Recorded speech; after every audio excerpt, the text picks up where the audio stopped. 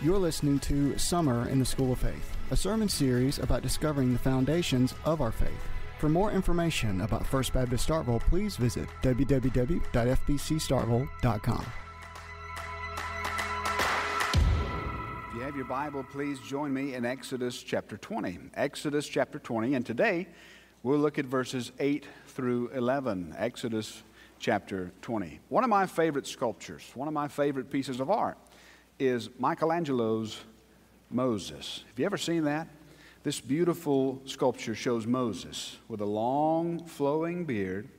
He's clutching the tablets of stone bearing the Ten Commandments. His head there is crowned with the glory of God. Every detail in that sculpture just stands out. Even the veins, if you could get close enough, even the veins on the hands of Moses, Michelangelo took care for every detail. And to think that this masterpiece is all from a piece of stone.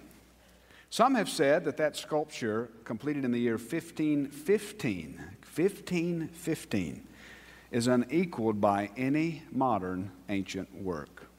And Michelangelo, in his own words, this is what he said: every block of stone has a statue inside of it. It's up to the sculptor to discover it. Every block of stone has a statue inside of it. It's up to the sculptor to discover it. So today we're looking at the fourth word in our study of the Ten Commandments. Exodus chapter 20, verse number 8 is where we'll find the fourth word. Listen to it. Remember the Sabbath day to keep it holy.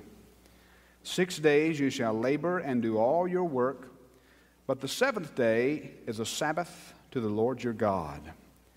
On it you shall not do any work, you or your son or your daughter, your male servant, female servant, or your livestock, or the sojourner who is within your gates. For in 6 days the Lord made heaven and earth, the sea, and all that is in them, and rested on the seventh day. Therefore the Lord blessed the Sabbath day and made it holy. The fourth word of the Lord. But notice something about that particular commandment. Notice that the words that come before it, as well as the words that come after it. The words around these two words, the fourth word and the fifth word, the next one in verse 12, honor your father and mother, the words around all of those two words are bound together by the word no or not. So, for example, verse 1, no other gods, or the first commandment, no other gods. The second commandment, don't make a carved image. The third commandment, don't take the name of the Lord God in vain. The sixth commandment, not to murder. The seventh commandment, not to commit adultery. The eighth commandment, not to steal.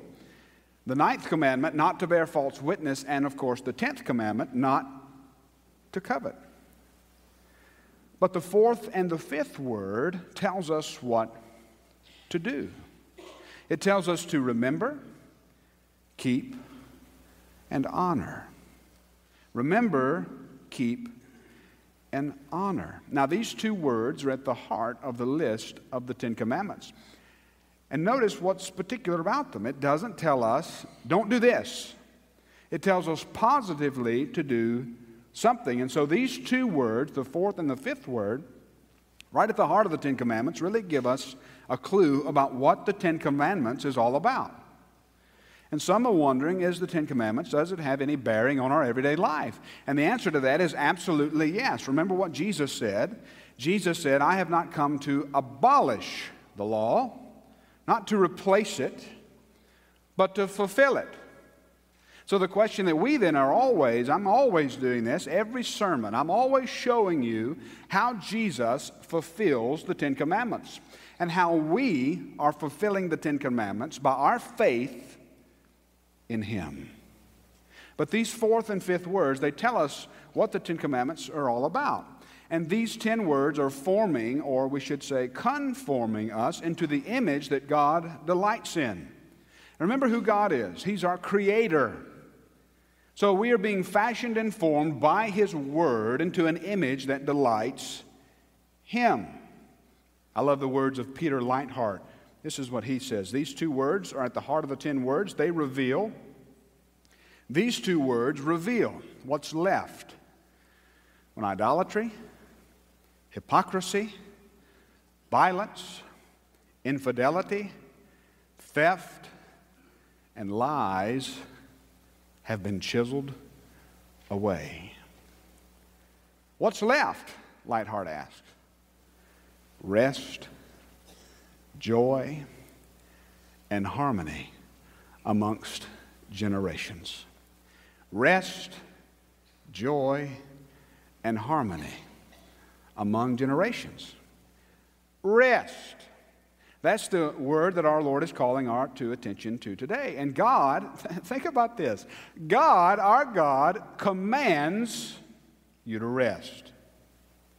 Now, some of you today, you really need to hear that. I know I need to hear that. We all need to hear that. God, this God, your God that loves you, that cares for you, He tells you, commands you to take it easy. But not just take it easy, to rest.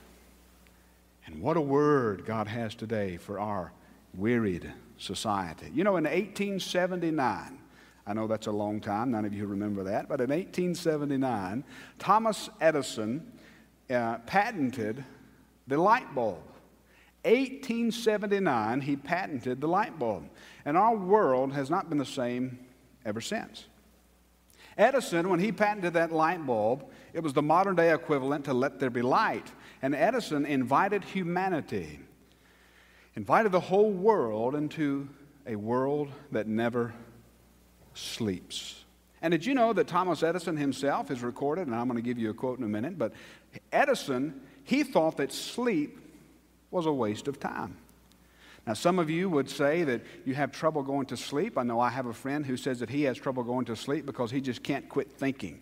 I have never in my life had that trouble. I don't have any trouble going to sleep. Matter of fact, my wife, she gets on to me because of this. She'll be talking, and then she'll hear me start making noises, obviously indicating that I'm not saying yes to her, indicating that I'm already in la-la land, and she's trying to carry on a conversation. I don't have any trouble going to sleep. But Thomas Edison, he invited the whole world, and he invited humanity into a world that never sleeps. Here's what Edison said. Listen to this. There is really no reason that men should go to bed at all.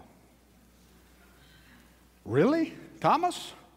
How'd that go for you about 4 o'clock? Who knows? But anyway, Thomas Edison said that there is really no reason why men should go to bed at all.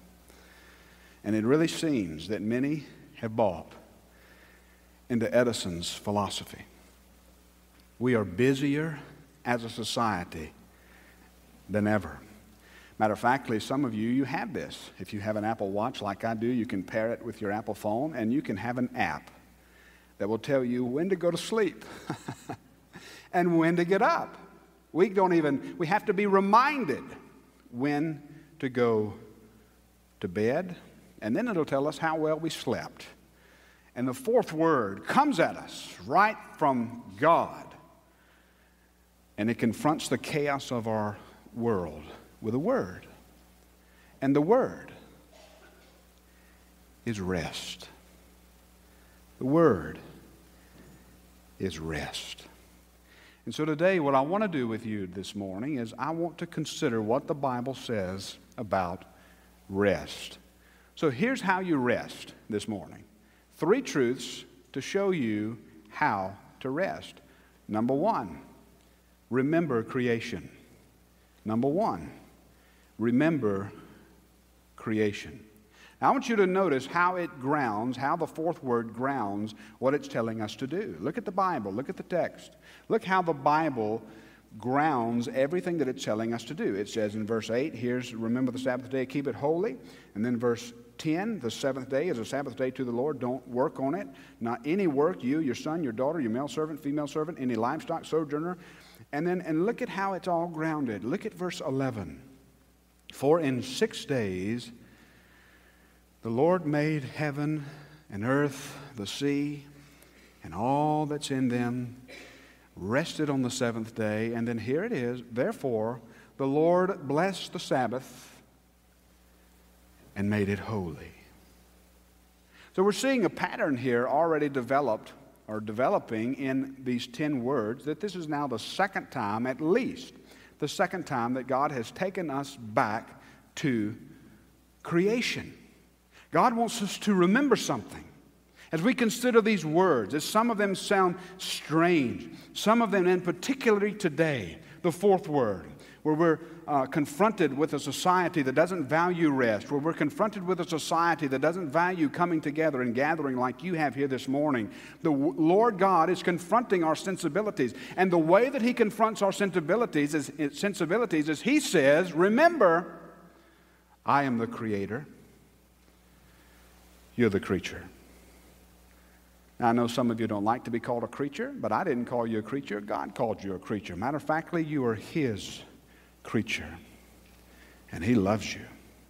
And He wants what's best for you. God wants us to remember that He is our Creator and we are His creatures. Now, why would God want us to remember again and again? Why would He want to remind us again and again of creation? Here's the reason, I believe. Because when you and I can answer the question of origin, that is, where did I come from? There's a next question. If we can answer that question, and everyone answers that question, no matter what answer they give, everyone answers that question, where did I come from? And after you've answered that question, there's another question that follows logically from it. What am I here for?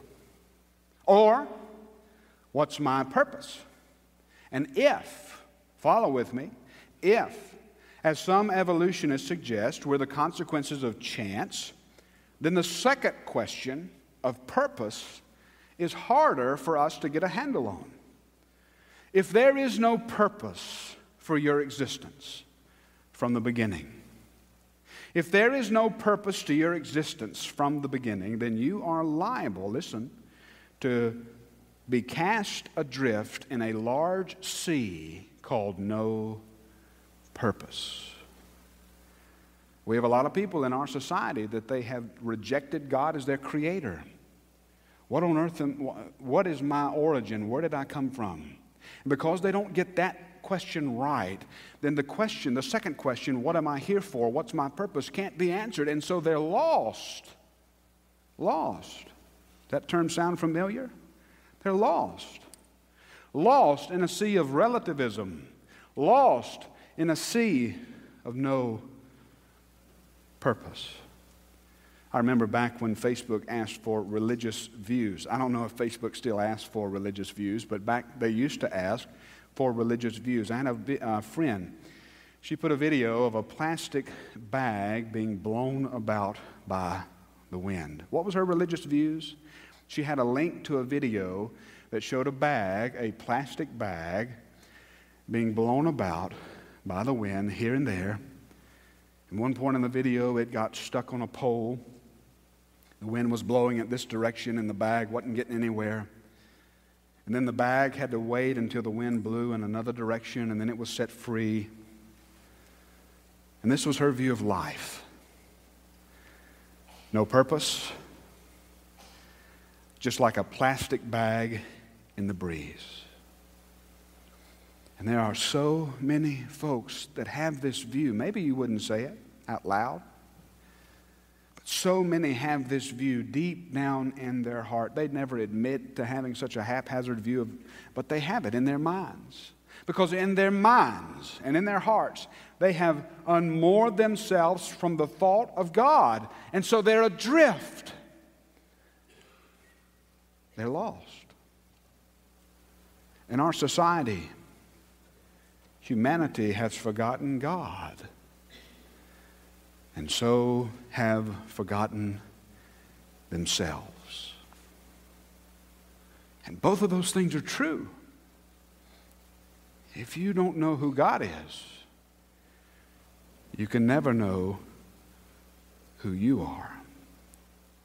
Because like it or not, and this is what's so challenging, so confrontational about our Christian confession. The Bible starts out by saying, in the beginning, God created. You know what that means? It means that this is not just the story for us who believe. This is the true story of the whole world. Like it or not, men and women, boys and girls who forget God inevitably have forgotten themselves. And this was the entire point made by Alexander Solzhenitsyn when he received the Templeton Prize back in 1983. The name of his acceptance speech was, listen to this, "Men have forgotten God." And Solzhenitsyn, he was an Orthodox Christian, if you remember, an Orthodox Christian who resisted communism.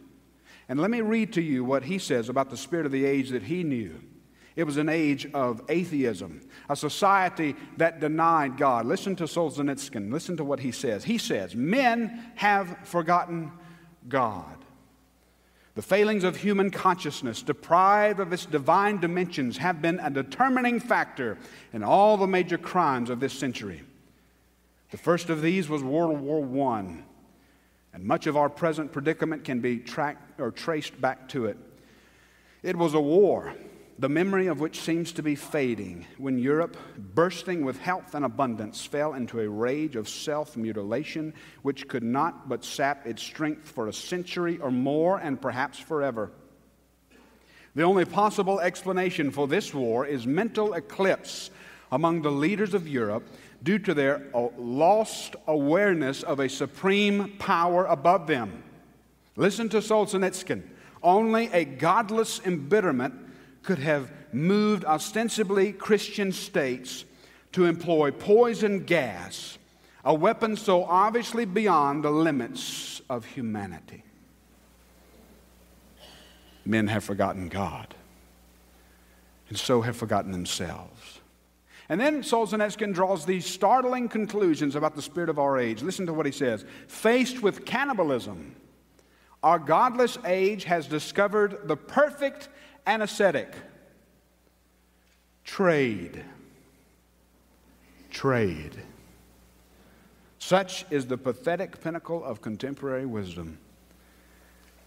And then he says this, "Yet we have grown used to this kind of world, and we even feel at home in it." And all of these commandments that we're considering, listen, all of these commandments that we're considering, they're not just articles to be etched in stone and adorned on our walls as tapestries of art. These are the 10 words of God that demonstrate God's design for life at its best. If He's the Creator, if He designed us, then He's the only one qualified to tell us how to live. And if you and I buck against this, then listen, we're bucking up against our own design. We're bucking up against God. These are the 10 words.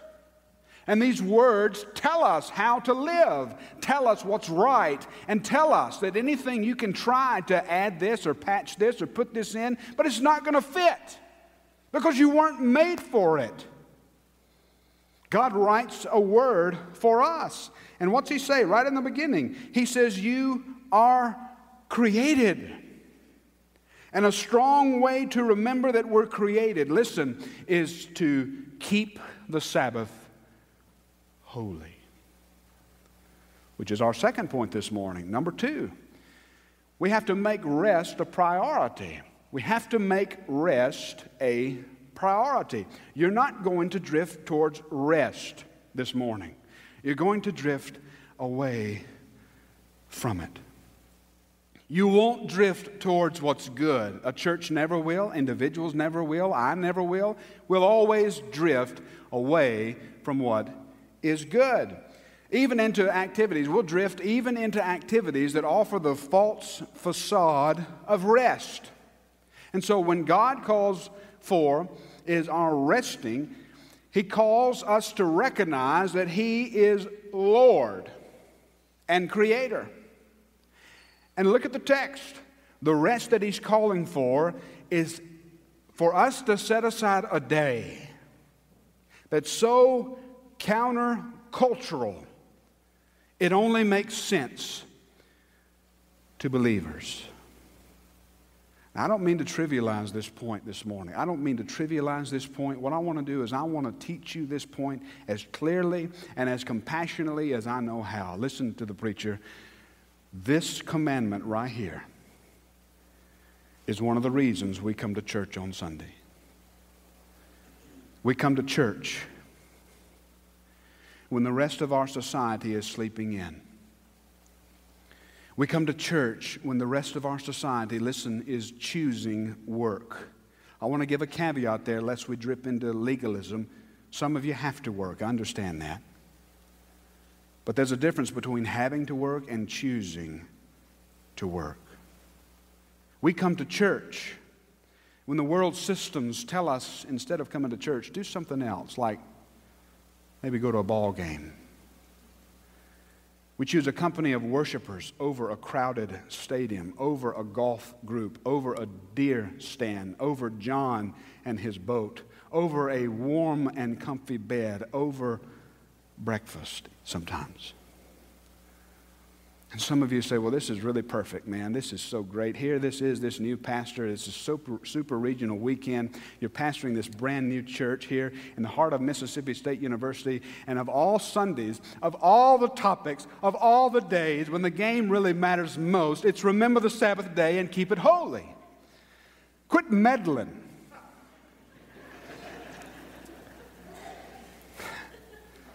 But you know what it sounds like to me? And I didn't design this. I didn't know Mississippi State was going to make it this far. This is the word of the Lord for us today. You know what it is? Listen, beloved. And I realize I'm preaching to the choir, but that's okay. You can go and tell other members who aren't in the choir. What is our Lord's word today? Remember the Sabbath day and keep it holy. And God has arranged these particular set of circumstances when the Catholics are in town and we're playing super regionals for us to remember. Remember the Sabbath day and keep it holy. And it's my prayer that you this morning are listening. A few weeks ago I mentioned Eric Liddell. Liddell is one of the most famous Christian athletes of all time. His nickname was the Flying Scotsman. He won a gold medal in the 400 meter, and he was in the 1924 Olympic Games in Paris, and he was favored to win the 100 meters. Matter of fact, he had the best qualifying time. No one came close to touching him. Eric Liddell, if you want to see his story, you can watch the movie Chariots of Fire. But you know what he refused to do? Even though he was favored, he refused to run the race, because the race was held on Sunday. Now, Eric Liddell is what many would call a Sabbatarian. And I'm not a Sabbatarian. I'm not calling for you to be a Sabbatarian. I can remember my associate pastor in my first church. I invited him over to my house, and then I invited him to help me wash my car on Sunday afternoon. And he just couldn't believe that I was going to wash my car on Sunday afternoon. And I said, why not, man? Come on. I'm not a Sabbatarian. I'm not calling you to be a Sabbatarian. Some would say that maybe Eric Liddell took it too far. But then again, maybe we aren't taking it far enough. There's an increasing pressure upon you as a believer on all angles not to come, not to set aside a moment to rest and to remember your Creator. You know, before the pandemic, church attendance was estimated to be an average of twice a month. Before the pandemic, church attendance was estimated to be at an average of twice a month. In other words, most people only come to church 2 out of the 4 Sundays. But now, after the pandemic, the report suggests that people are only going to come 1 time a month. And the question that I just humbly ask, as compassionately but with as much conviction as I know how, from my position, one who obviously believes in the importance of church, what are people doing those other 3 Sundays? And furthermore, what will the world do when they see us not valuing setting aside to come and worship? We think that the only change that we can have in a society is by taking a vote to the ballot box. Don't be hypocritical. Don't say that you believe in Christian values and you want this country to be right when you don't even value it enough to get up on Sunday and do what the church has been doing for 2,000 years and come to church. What are people doing? Is the honest question that I have. What's the message that we're giving to our society? Listen, Christian confession isn't just something that you say that you believe. Christian confession is what we do. And one of our best chances, it's not everything, but one of our best chances to do it right is when we meet to worship. We go to church. A song we used to sing used to emphasize the importance of church. Brethren, we have met to worship and adore the Lord our God. Will you pray with all your power while we try to preach the word? All is vain unless the Spirit of the Holy One comes down. Brethren, pray, and holy manna will be showered all around. Brethren, see poor sinners round you, slumbering on the brink of woe. Death is coming, hell is moving. Can you bear to let them go? See our fathers and our mothers and our children sinking down. Brethren, pray, and holy manna will be showered all around. Sisters, will you join and help us? Moses, his sister, aided him. Will you help the trembling mourners who are struggling hard with sin?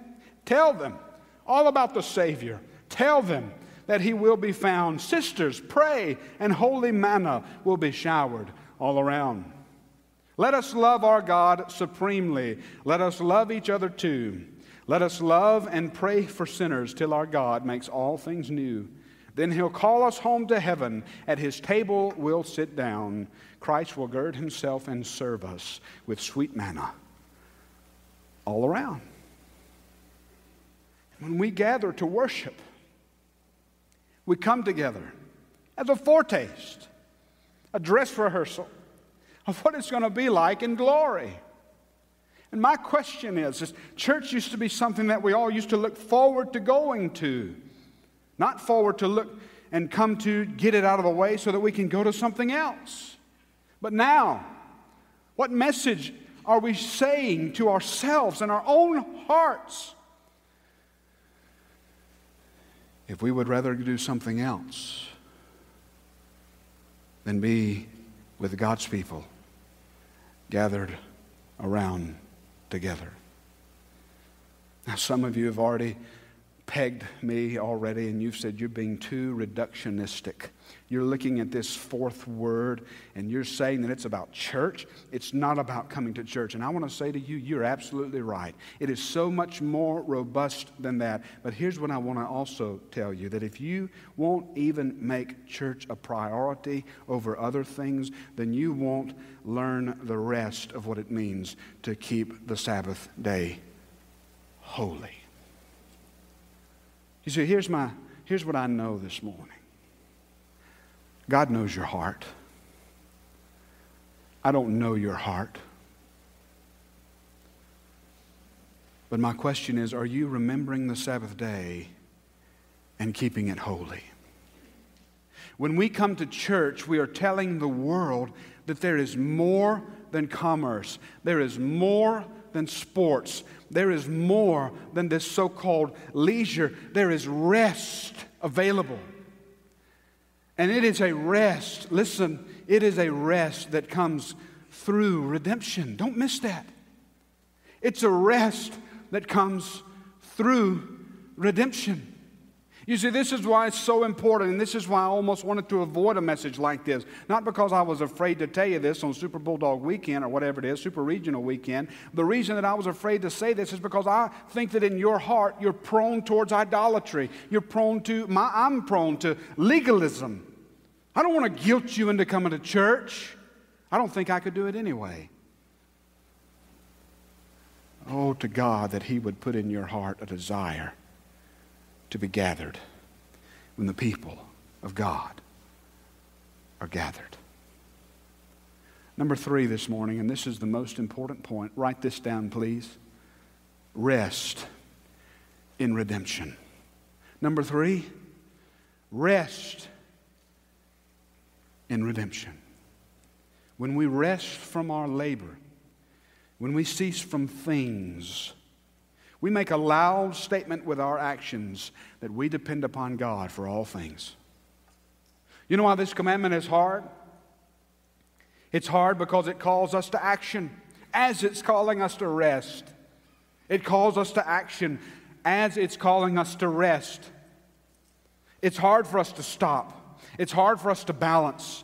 But this word, like all the other words, are calling us to be a distinct people, a people of His own possession, a people that He intends to form into His image. It's an image, listen, it's an image of perfection.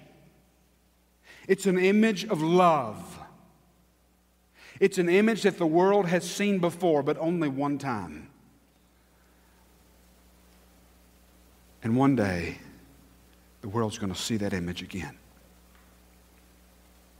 As we close our time together, what I want you to do is I want you to join me. I want to show you this. This is for those of you who've been with me so far, you've made it to the end. We've been spelunking in this cave called Bible study, and all the gold is at the bottom. So you've made it to the bottom of the sermon. Go back to Genesis chapter 1. I want to show you this. Go back to Genesis chapter 1, and I want to show you something incredible.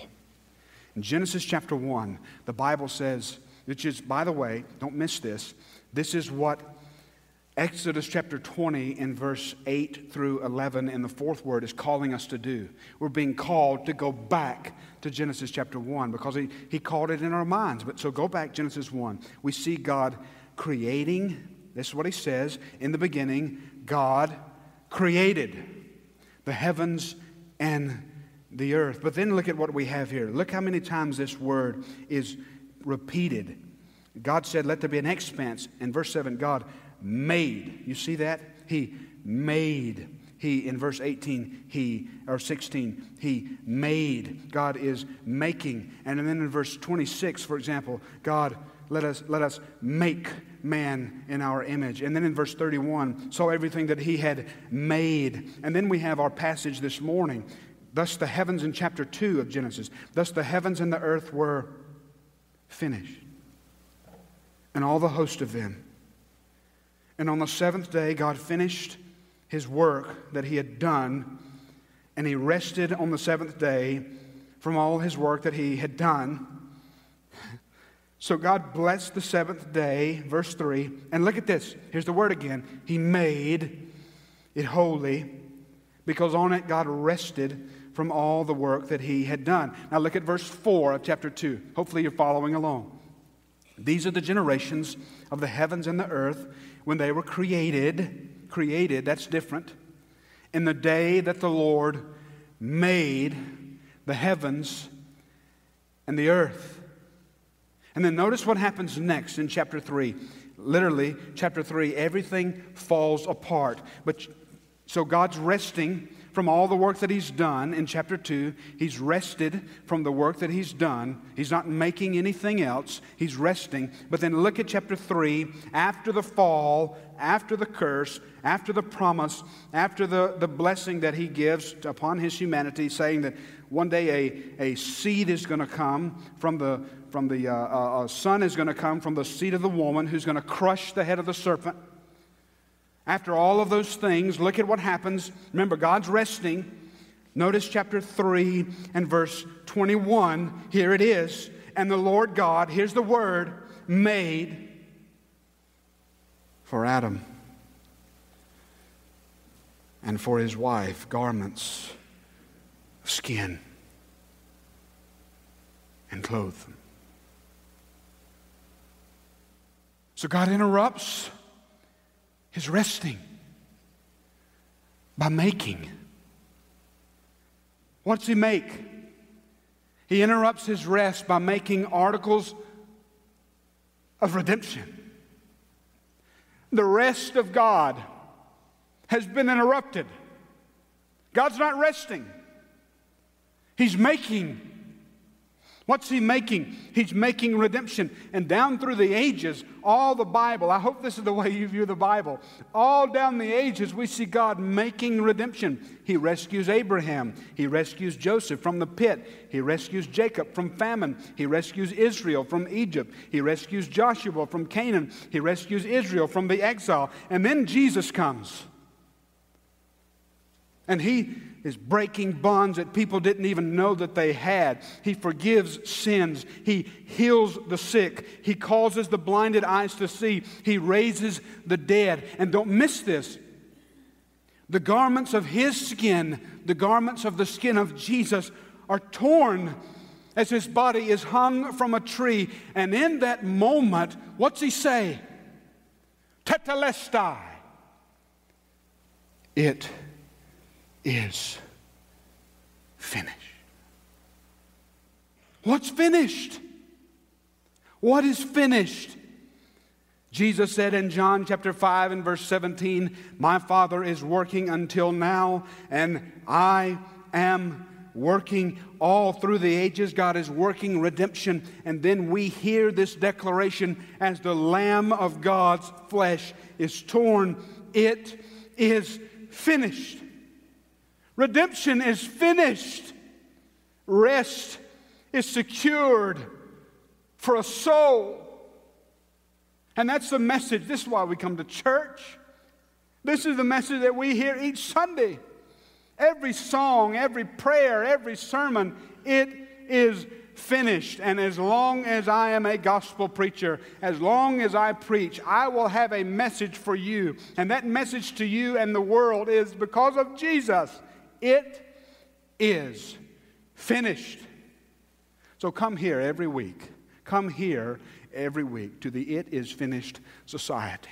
Come to church and rest.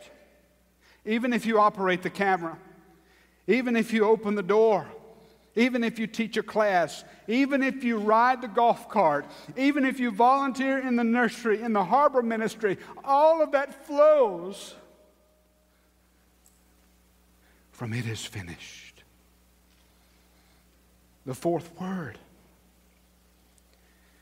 is rest.